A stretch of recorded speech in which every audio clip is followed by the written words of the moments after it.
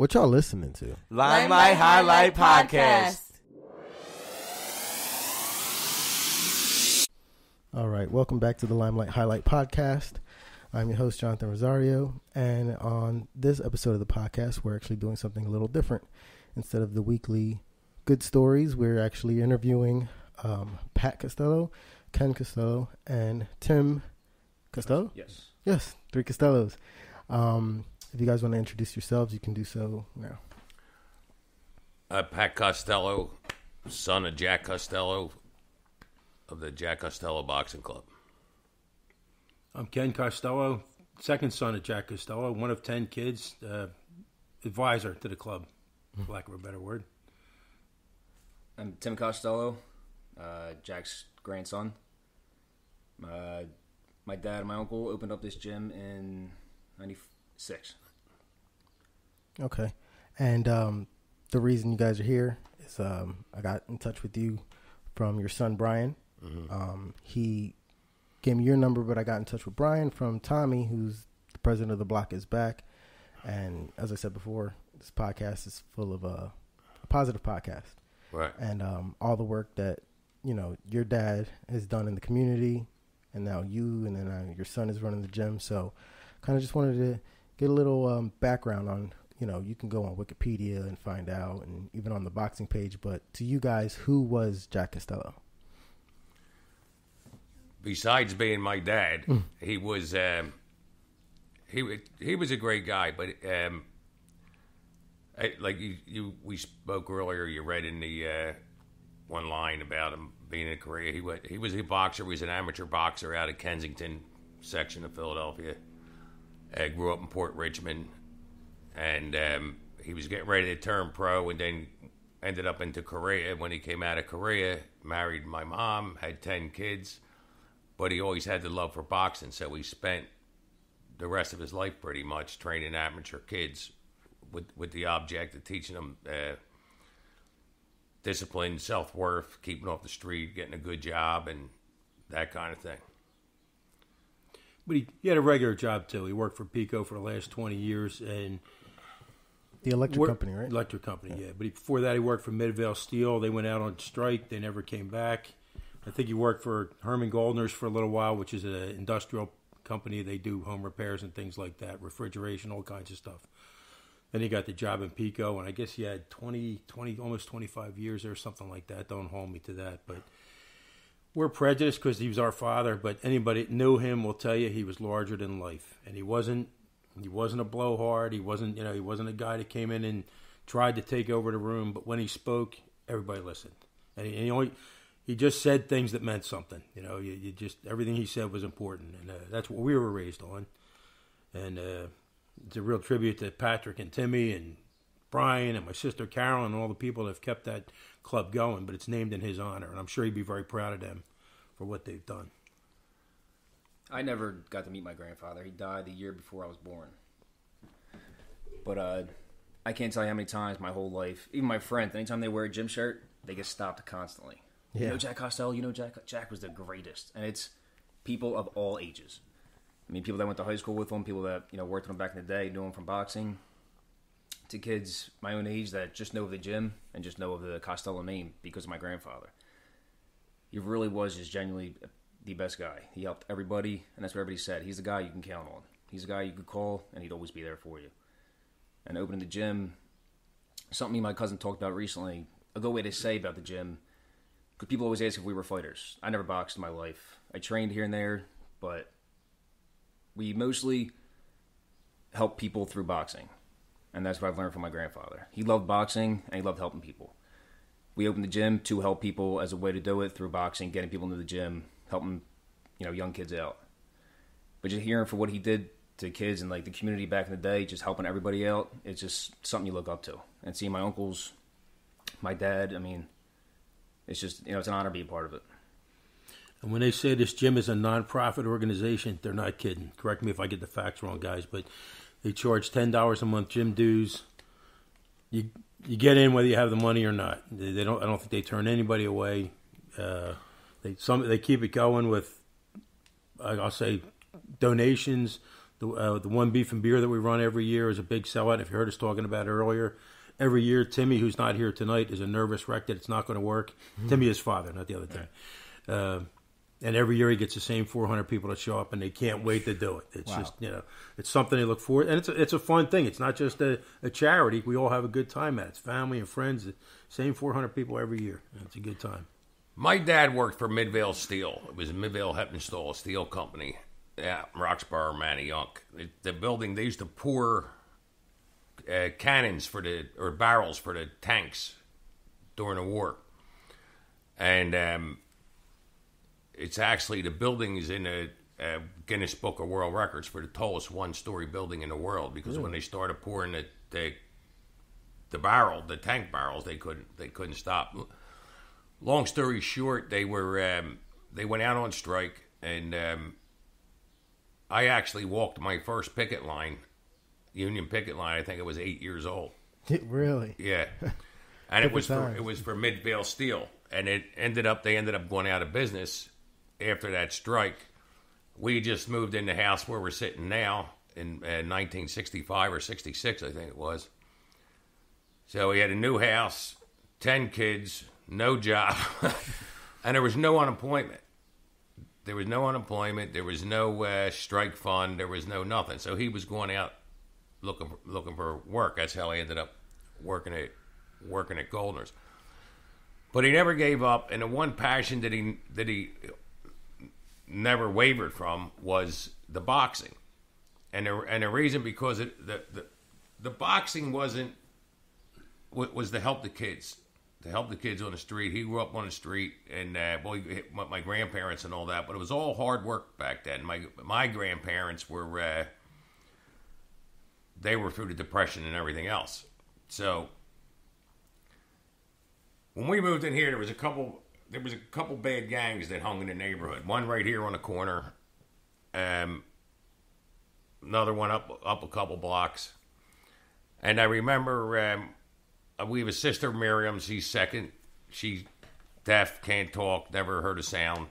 And she was up to my mom would send her up to the grocery store after finally got her out of the house, because the kids would tease her. But said send her with a note, but called the guy up, told her he was coming.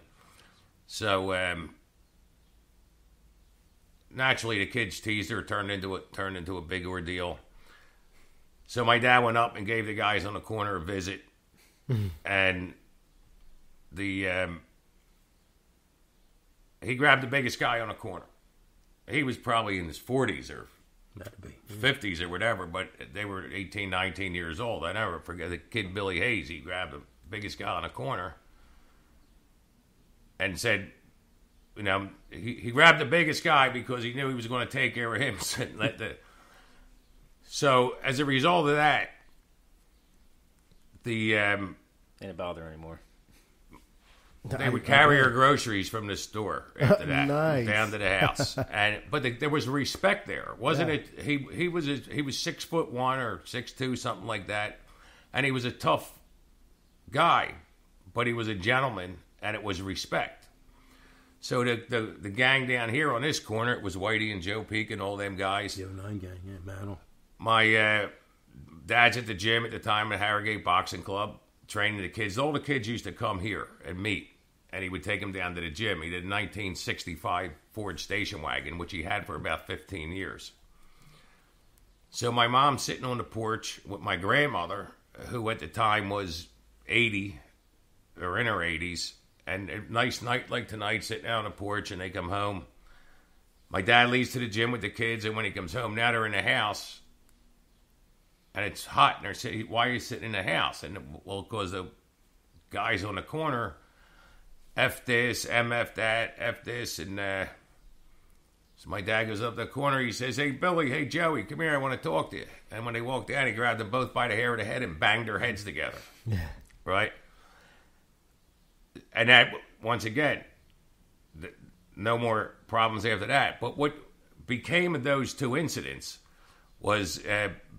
My dad told this kid, Billy, he said, "Billy, if you don't turn your life around, you're going to end up doing life on the installment plan." And it wasn't a matter of I'm the tough guy, leave my family alone, or you're messing with the wrong guy, or you're messing with the wrong family. It was a matter of he wanted to get through to these kids. So he ended up getting actually a lot of them from this corner and the other corner. Went down to the gym. Mark Conran. Oh, yeah. Billy Canita's kid's name was, and a couple of them. The other guy, the two kids that had their heads banged together, Joey turned out really good. He actually got his life turned around. He's doing good. I see him today. Billy, not so much. He did end up doing his life on the installment plan. But I remember my mom hollering because my dad took money, like he had money, and he took money out of the kitty and went and bought Billy a pair of sneakers. Now he's got 10 kids, he's working 3 jobs, and he's we didn't have any sneakers. No, that's not true. And That's not true. but he gave this kid a pair of sneakers, and my mom was man, he was trying to get through to the kid, and that's just the way he was. So when we got, I could tell you a million stories like that through our whole life growing up. And well, no, I just add, you can't help the family you're born into, right? You're born into a family, and whatever happens to your family, that's your family. It's just the way it goes. And I'm going to say it again, Jonathan. We're biased. I'm talking about my family, but we have a colorful family. I always say we were never the Brady Bunch, but even the Brady Bunch wasn't the Brady Bunch, right? Correct. So, TV show, yeah. And the boxing was an important part of my dad's life, but he did help. He helped people everywhere. I don't know if there's a group called Malvern. It's a religious retreat that when we graduated 8th grade, it's a men's retreat. It's when it started anyway. When you graduated 8th grade, my dad grabbed us the 3rd weekend of August. You were going away for the weekend with my dad and my uncles, and it's a religious retreat. When I was young, I liked it because I was hanging out with my brothers. Well, there's my older brother Steve. He went one year. Then the next year was me. Then it was Timmy. It was every year somebody graduated 8th grade. We brought the rest of that family out. Well, between the ages of 18 and 23, the last place I wanted to be on a weekend in August was at this retreat because all my buddies are playing football and the bars and the girls, blah blah. You get the whole thing, And but it became a big part of our lives. And correct me if I'm saying any of this wrong, Pat, but AA was also a big part of his life, Alcoholics Anonymous, and I'm proud of that because of what it meant to our family. He got sober, and I think I got this right, when he met a guy at Malvern. He got him on Ed Friel. Yeah. And got him in AA, completely changed his life around, hadn't drank for 28 years. Wow. I say that with pride, Jonathan, because the people that we grew up with were all AA people, and they were the best people in the world. They were regular people. People had rough lives and did things that we all did, and they became our parents' friends for life, and they were just the best people in the world. But my dad was always helping people, and I'm glad we got time because I can tell you this story. God works in strange ways. In 1990, I hope I don't embarrass you, and if I'm wrong, feel free to tell me. They were supposed to go to Ireland. My dad and mom always wanted to go to Ireland. I think it was like 1987. Whatever year the flight got shot down over Lockerbie, Scotland. You can look that up because I don't know the date. But when that happened, they canceled the trip to Ireland. Well, 1990, they finally decided to go. They're going to go. So they go to Ireland March or April or something like that. I'm going to embarrass you, but Patrick got an AA in 1990. Am I right?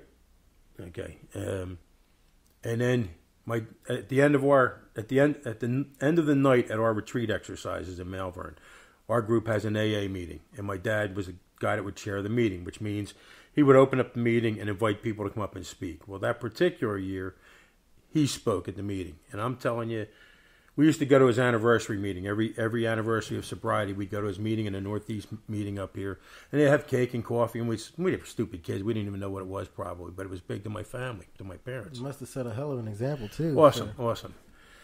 So that year at Malvern, 1990, even though we had heard his story 10 or 12 times, nobody was speaking when he was speaking. I remember thinking, my daughter had just been born a year earlier, and I was videotaping every little thing she did. And I thought, man, I wish I had a video camera to videotape my father speaking at that meeting, which you probably wouldn't be allowed to do because it's Alcoholics Anonymous. Yeah. But defeat the purpose a little bit. But little did we know, those 3 great things happened that year, and he died two months later. Yeah, they said God works in strange ways. We didn't know that, but He was just, I'm saying it again, he was just larger than life.